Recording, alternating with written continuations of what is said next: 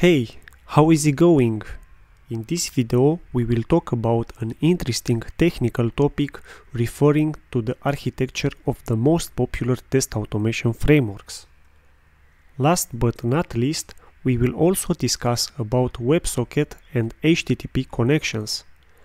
I also created a blog article on this topic that you can find in the description below. Let's get started. Selenium has been a popular choice for software automation testing, but with the introduction of Selenium 4 in October 2021, as well as the emergence of other non-Selenium frameworks like Cypress and Playwright, testers now have multiple options to consider. I created this diagram for Selenium 3. A Selenium request is sent from the Selenium client component. Next, the request is received by JSON wire protocol over HTTP, then secured by the browser driver. Afterwards, the request command is delivered to a real browser where the automation is performed. When the automation is complete, a response travels back to the browser driver, JSON wire protocol, and Selenium client. Moving on to Selenium 4.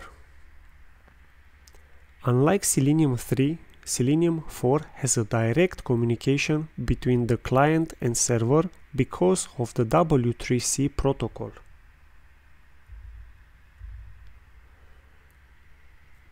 To standardize the communication, the JSON wire protocol was replaced by W3C. This approach provides better communication with the browsers, stability, and common code, meaning no browser-specific code required.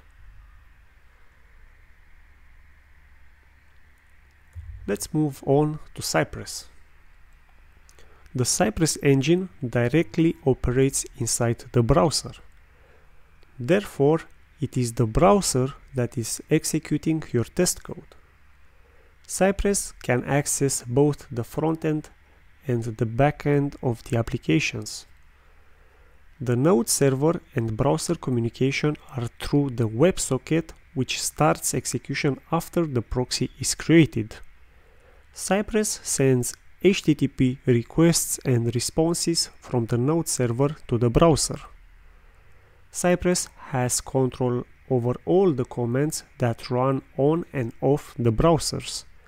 It directly talks with the operating systems to capture screenshots, record videos, access the network layer, and perform file system operations. Playwright communicates all requests between client and server through a single WebSocket connection, which stays in place until the test execution is completed.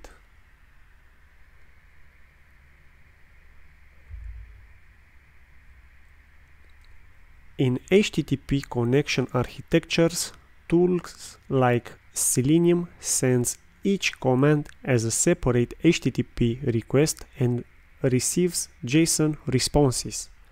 So every action like opening the browser, clicking an element, etc. is sent as a separate HTTP request.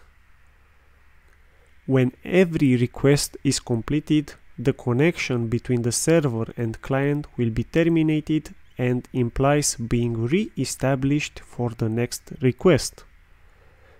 Because of ending and recreating a connection for each request, the overall test execution may be slower and flaky.